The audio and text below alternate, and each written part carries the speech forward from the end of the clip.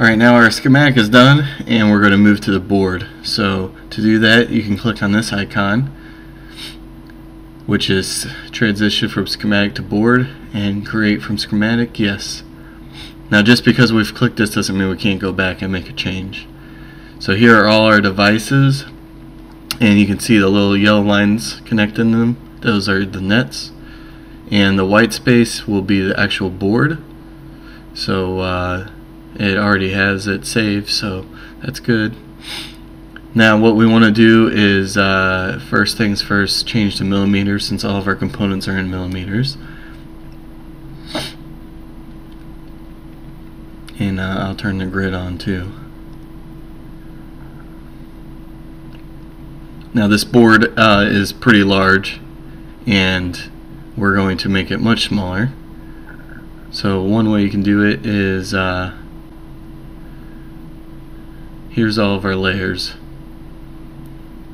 So if we go to dimension, and again you can go to all your layers this way, I'm going to change the color of this layer.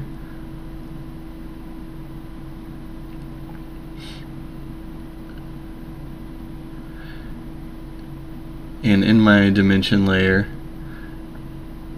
turn on the display. I will go ahead and figure out what I want to make for my dimension.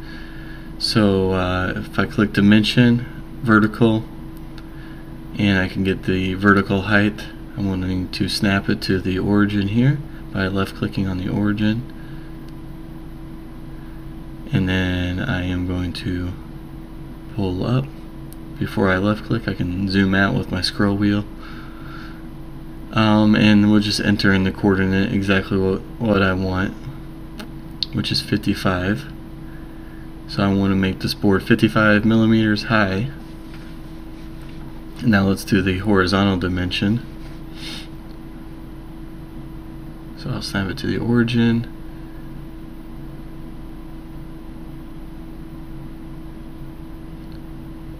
And this one will make our X value 35 millimeters.